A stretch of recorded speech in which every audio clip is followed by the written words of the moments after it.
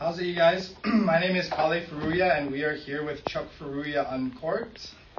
This is my dad, Chuck Furuya, and Ariana Suchiya here, who is the ground som. How's it? We just want to thank OluKai for having us on Anywhere Aloha Fridays. Super excited to share with you folks what we do out here. So what do we do, guys? Yeah, so the intent was, we have two younger generation, and I represent the old guard, the real old guard. The OG. Real old guard, ancient guard. So the whole point is that, what can we do? What can we say? What can we, show you, their generation, to encourage more and more of their generation to enjoy wine, whether it's with dinner or by itself. That's the whole purpose of this podcast. Absolutely. I think a common misconception is that wine is intimidating and scary. And with Chuck Furuya Uncorked, we hope to break that all down and actually have fun. Wine should be enjoyable. So I'm so excited today to actually do some food and wine pairings. Let's get to it. Yeah. So what are we doing? So the whole premise is, okay, you may not be familiar with the names of these wines or these wines in fact, but we try to label it as country style, which means it's a style of wine that's served at cafe or bistro somewhere in the Mediterranean countryside, and simply with food, farmhouse food, home-cooked foods. And rather than swirling the wine and going, you eat the food and you gulp the wine. You wash the food down with the wine. That's our definition of a country wine. Delicious, and think about it. If we expect our foods to be delicious, shouldn't our wines be delicious as well? And today.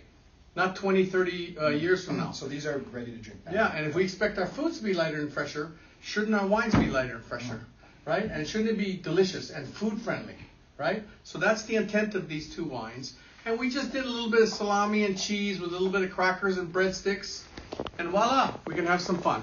Absolutely. This is for anything you can do at home with a family barbecue or a friends get together. You can just go by to your local store, buy a little bit of salumi, buy some cheese and some bread, and have at it. Cool. Yeah. So what are the two wines that we're going to be doing? So the first wine is going to be, this is the Barraquino, Vangri. So this is one of our posse wines for April.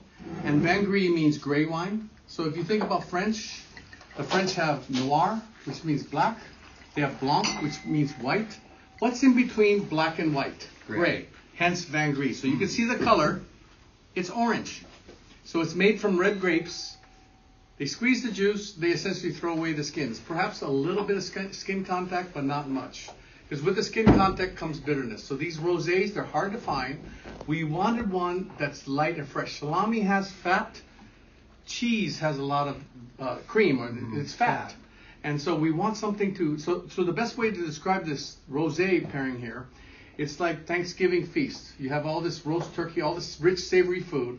Then you have the cranberry. So the cranberry freshens your palate between bites so you can go back to eating all the rich food. That's what these rosés can do. Absolutely. I would also say that Barraquino, coming out of Monterey, California, is a really fun, exciting winery, and they're trying to do things in the traditional old style way. So they have an old world approach, but it's a new world wine. So that's really exciting for us here on Uncorked. What's really cool too is that for April's wine posse bag, so we do a wine subscription every month. It's 5 Barraquino wines, so it's very two ex-hippies that just do things like and totally out of the box. The wines are fabulous, and you know what? The other thing that's really important. These wines are totally reasonable. I bought this bottle of wine at our field Kailua for like $18 a bottle. I think that's a steal. So we're not advocating to necessarily spend a lot of money with it. It's more about concentrating on how can we create a moment of enjoyment. So my role on the podcast is to kind of comment on things that are for layman's term, and they have great labels. So I'm a huge fan of Barraquino as well. Well, the other thing the reason why this is important too, so regarding the ancient guard like me, so maybe I can clue them in on some of the thoughts about wine, but then these two then remind me or teach me what the new generations are looking for. And that's equally as important, at least, because if we don't stay current on both ends, then it's, things just fall apart. So that's why this is a meeting of the generations so that we can encourage all of you, the viewers, to learn a thing about enjoying wine. So let's get started. Okay. So you go first, What are we supposed to be doing? So why don't you grab some salami, Okay. So you could eat it and then try it with the rosé. Tell me what you think. For those Ari, of you at you home, put some on the cracker, the cheese, and you tell me what you think. You tell me how, yeah, Chuck. For those of you at home who are having this style of rosé, not all rosés are created equal, so there's a lot of different styles out there. It's very purposeful that we picked this Birichino rosé, the Vin Gris, because it is lighter and fresher, and it specifically works well with food, especially something like this that is a little bit, especially for me, a little bit richer. So not all rosés are gonna have that cranberry to your. Nope, and if you look at it too, it's not heavy. It's effortlessly light on the palate. It's not tannic. It's not bitter. It's not alcoholic. That's what makes this Birichino so special. So it's the quintessential country wine because you can just and enjoy. Glug glug, right? Yeah, glue glue. They call one of their wines glue glue. Glug glug. Yeah. So to me, it really is. That's what is going on with the Salumi. Yeah. Is it's just to wash it down. Yeah, and also refreshing your palate between bites. That's all it does. You know, so this would be a perfect wine to serve well chilled while you're barbecuing.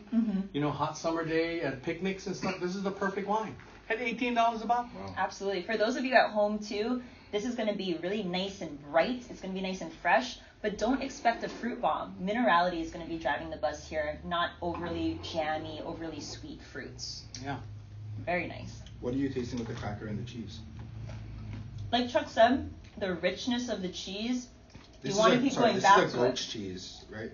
With herbs and stuff inside. It's goat and sheep and cow. I think So it's all there's three. naturally a little bit of a tartness from the goat milk, I would assume, but it's still overly, really rich. And I want to keep going back to it because it's so good. However, like you said, I just need to refresh my palate a little bit. And that's where this wine comes into So play. same effect, just to wash it down, refreshing your palate from bite to bite. So that's the cool thing is that when you go to the Mediterranean basin, especially during the summer months, you go to cafe or bistros, you see crafts of pink wines on every single table. Super well chilled, sweating, because that's what they serve down there. Unlabeled, just pouring your glass. And it's just meant to be Smash. pure enjoyment from their friends or their neighbors that are growing grapes in the area. It's a way of life there. Hashtag They've been doing it for porch calendars. generations. Yeah. Well, I would say for Hawaii, this is a way of life too. We have hot summer days. We have a little bit of humidity and heat. We need something a little bit more on the refreshing side. Yep. I agree. Cheers, guys. So wine number 2 after this? Yes. So what's wine number 2, Chuck? So this is from this is Baltri and Nieri, and this the grape variety is called Lambrusco. There's 2 different strains of Lambrusco involved in this thing. So this is the kind of wine that's being served in Emilia Romagna, and you know it's fizzy, it's light colored, you know, and it's Very in vogue right now. yeah, and very refreshing. vogue. This is the kind of wine when it's super hot, or you just casual. You need something thirst quenching and just uplifting and refreshing. Lambrusco. And I think we noticed a little bit of bubbles there too, Yeah, fizzy. right? Yeah, that's what I said. Fizzy. And this wine is just delicious. It's just so light and just carefree. You don't have to think about it. You don't have to intellectualize anything. It's just refreshing. So let's talk about that. This is what we try to do here at Uncorked, is we're trying to put everything that he has to offer, like all his knowledge and stuff. All those years. Yeah, on a platform that we can all experience. Ari and I are learning as we're going right here as well with you guys, you know. So that was kind of our intent out here. You want to talk about his credentials? You want to plug him? I mean, being one of the first few Master Sommeliers in North America, let alone being the first Asian American Master Sommelier, you know that he's... Pardon? And you know that he has had a lot of experience specifically building Hawaii's food and wine scene. So it's not just about wine. It's about how do we make this all-inclusive of food and the experience and hospitality. Being a sommelier, from what I've learned from Chuck, is not just about opening expensive bottles, but it's also about how you make people feel when you're working the restaurant floor. It's about every day making people feel welcome, aloha. What we actually preach here on Uncorked is no wine shaming. So that's, I think, what Chuck really, to me, stands for. Like you said in the beginning, we're trying to make this not intimidating. You know, we're trying to... No wine shaming. Yeah. That's it in a nutshell. No wine shaming. And so, again, who would consider having a rosé with this? Who would consider having a rosé-colored fizzy wine from an relatively unknown grape You know, who would consider having a Beaujolais? Or things that, you know, what is a Beaujolais? So that's what we're trying to do. We're trying to take wines from, in Emilia-Romagna, everybody drinks Lambrusco. When you go to southern France and the Mediterranean or the Mediterranean basin, everybody drinks rosé.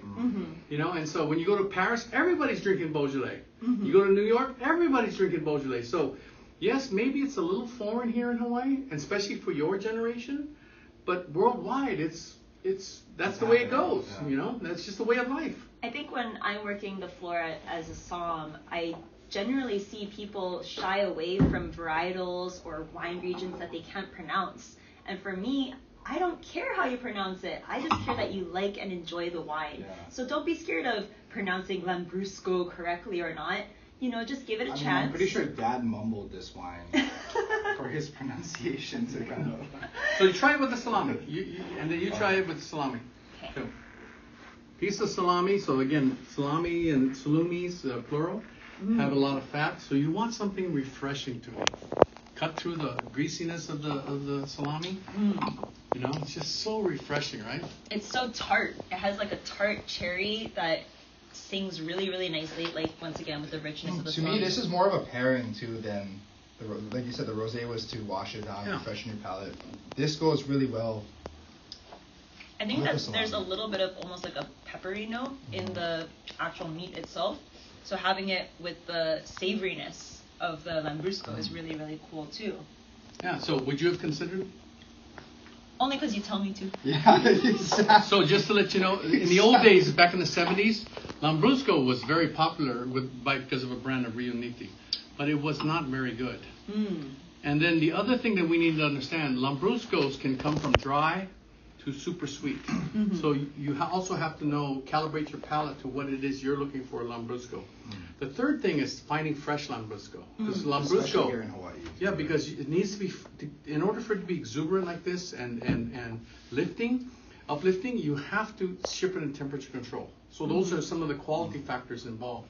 And this is a small family-owned producer, and you know, it's just something that we stumbled upon a few years back, and I just think this wine is absolutely delicious. So I just bought this wine right before we started filming at our field Kailo, not to promote a single store, but you know, at the same time, if a store is going to go on a limb and carry something like this, and the AC is always on, that's a good thing. I paid $15.25 for this bottle. $15.25. When you consider the cost of a bottle, a label, a cork, shipping it here, taxes, everything, how much does that leave for the wine itself? So 15 something for this bottle of wine. And I think the that's other a wine deal. was 18 something. Yes. I think what we really wanted to do here today was make a little segment about how approachable wine and food can be, and also how fun it is. You can literally just do this at home on a fun Friday night with friends, and also championing family-owned producers. And that's really what Furuya Uncorked is all about.